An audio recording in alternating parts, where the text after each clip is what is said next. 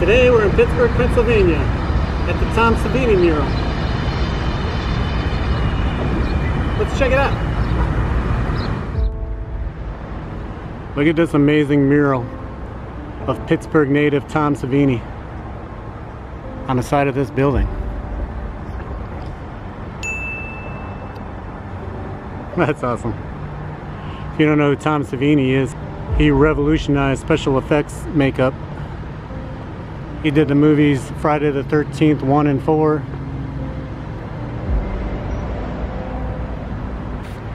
The first special effects makeup artist I seen cut someone's head off pretty convincingly. He was actually a photographer back in Vietnam, where he saw a lot of gore and anatomy firsthand, which kind of came in handy when he got back to the States, I would say.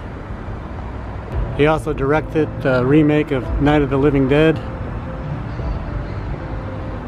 and he's acted in movies too, like Grindhouse,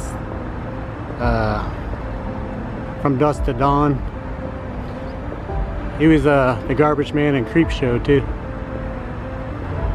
He was the guy in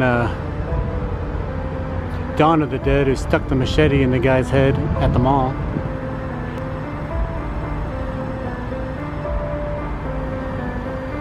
What a great mural he did in his hometown here in Pittsburgh, Pennsylvania. You gotta come and check it out if you're in the area. I highly recommend it. That's gonna do it for today's adventure. I hope you like seeing this, and come check it out if you get a chance in Pittsburgh, Pennsylvania. And we'll see you next time. Thanks for watching.